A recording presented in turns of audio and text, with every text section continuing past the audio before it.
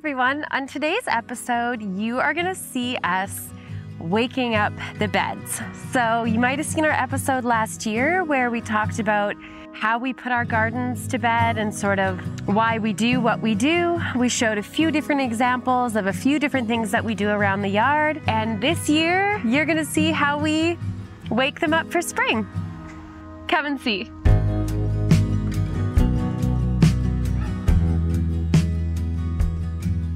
So here's an area where we decided to just let it be. Now, these nut trees drop their leaves and make a perfect cover for this garden. As soon as these trees' leaves fill in, it's going to be a nice shady zone. It always stays nice and moist because the creek is right nearby. So even if the top layer of ground is kind of dry, it doesn't take much at all for their roots to reach down to a point where they can hit water all the time. So this is a really good spot that we just kind of let it be. Now, in here, you can see that things are starting to come up. Now, typically in gardens where we have a thick layer of mulch, or we have all these leaves coming down, or maybe we chop and drop or we mulch it ourselves, once the plants start to grow up and get taller, we just pull the leaves back so that they can have an opportunity, the plant itself can have an opportunity to grow strong. Because if you have it all choked out from the sun, then it can bleach the base of it and make it really weak. So then if you wait too long and you pull back the leaves, it'll be so weak down at the base that it'll just kind of want to flop over. So right now is the perfect time to just pull back the leaves. I'll leave them in lots of other areas. It's a good time to always, every time is a good time to pull weeds. If you're there and you see a weed, pull it, you know? So I'm gonna get that guy out of there. And then, yeah, let's open it up a little bit and let him see the sun. Beautiful. Oh God, don't put that in there. I broke my handle. Or put it in there because you like to make fun of me. I'd like to make fun of me. So in this area here, we left as many of the plants tall as we could. It allows for birds to eat the seeds. It allows for bugs to make their homes and everything. And now we've gone through and we've cleared everything out. And it's just as simple as cutting back this stuff, because we know we can see all of these biddies popping up now. The sun is shining, the birds are chirping, so it's ready to go.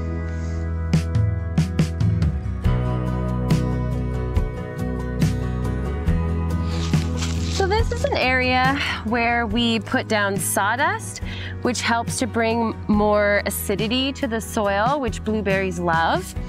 And then we mulched it with some leaves. Now, I'm not planting anything in here right now. There's nothing that we need to open up at this point.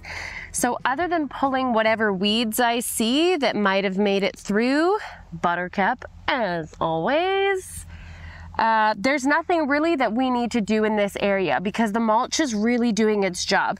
When you pull this back and you can see there's nothing under that soil, it's just really doing a beautiful thing. So we know that all of this is doing great and there's not much that we need to do to it right now. So these blueberries here, we just did a chop and drop. We didn't add any of the leaves over here. We didn't add any of the sawdust. We just took all of the peas that were growing around it and the cucumber vines that had been growing. We just allowed them to die back naturally on here and feed the soil. We definitely have more weeds over here than we did on the other side, but all in all, I think it's looking really good and they look really happy. We also added a bunch of the comfrey leaf in here with doing the chop and drop method.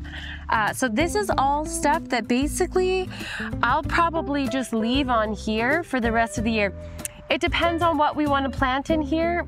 We might be seeding peas again, or we might just keep seeding our strawberries around these guys, because the strawberries were really happy where we planted them over there under the blueberries. so, and we have so many to transplant. We have tons to dig up. They are really prolific spreaders, and so, you know, the more you grow, the more they go, which is cool. So I think we might just keep transplanting them under the blueberries as we go. One thing that I will say about the difference between where we covered with leaves over there and made a really good thick layer of mulch, when I pulled those leaves back, the soil was damp and cool. Here, where there's nothing covering it, the soil is dry and there's actually no moisture. Like where I pulled this weed from, there was some moisture. It's quite dry. It's a little more moist here, but where I pulled the weeds out. But all in all, this is quite dry soil. I have to go quite a bit down to hit the moisture level.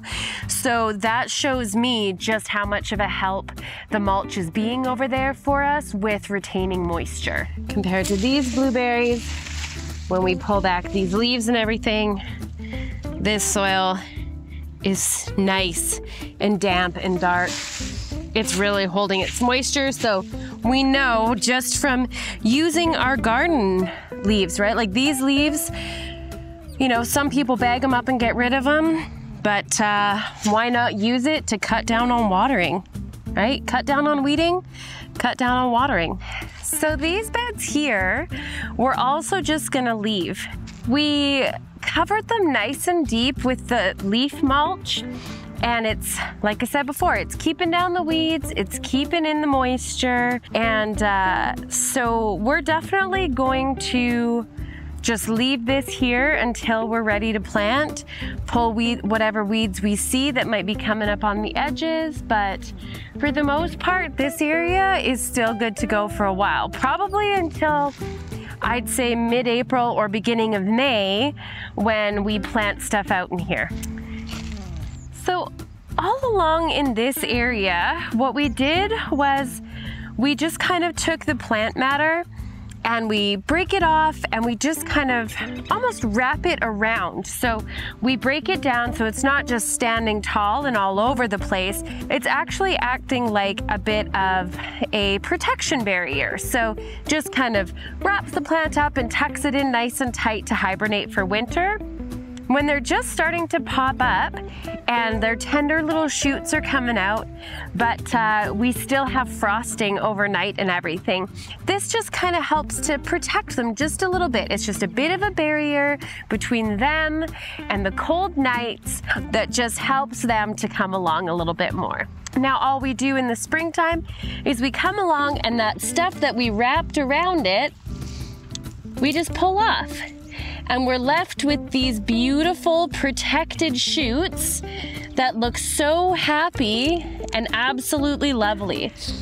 So the other reason that I do it to certain plants like this, but not to others, is that when something is an aggressive seeder, like it'll just self-seed all over the place, I like to be strategic with it sometimes. So whereas here, I want to keep this yarrow nice and condensed, so there's patches of yarrow, but all sorts of other stuff in between, I turn these branches in on themselves when they go to seed, so that they seed within this area and don't tend to stray quite as far.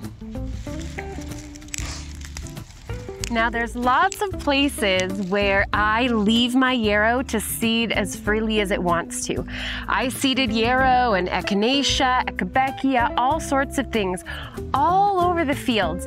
And in any of those areas, I just let them self-seed and continue on doing their thing. Same with poppies, all sorts of stuff. I just let them do it in certain areas so that they can create as much wildlife habitat as possible, as much beauty as possible. But like I said, in areas like this circle where I want to be just a little more strategic, I just really have a vision for things, that's when I take something like this that's gonna spread like crazy. I keep its seeds as tight as possible, and then I will cut this back as time moves on. You can see the yarrow already spreading out all over into here. So it's actually cool in some respects because these bulbs are going to die back and be ugly. And when they're dying back and ugly, this yarrow is actually gonna hide them, and they'll be allowed to do their thing as naturally as possible, let their greens die back and feed those bulbs, but the yarrow will make it so we don't have to look at it when it's not as cute. Next year, I'll probably cut this back so that I can transplant it into other places, because I know I want this to just stay a little more compact. So I could easily cut this off right here, transplant this whole thing. I could easily cut that into 4 or even 6 pieces and transplant it off somewhere else that it's gonna live its best life. So in this area here is where we did our successional cover cropping. Now the soil was super compact, and what we did was we actually did lentils through here and then let them grow. When they reached their peak bioavailability, then we turned those into the soil and we planted oats. We let the oats grow up as tall as they could before winter and just fall back and do their natural cycle, and then we've left it here as an active mulch that's cutting down on weeds and locking in moisture.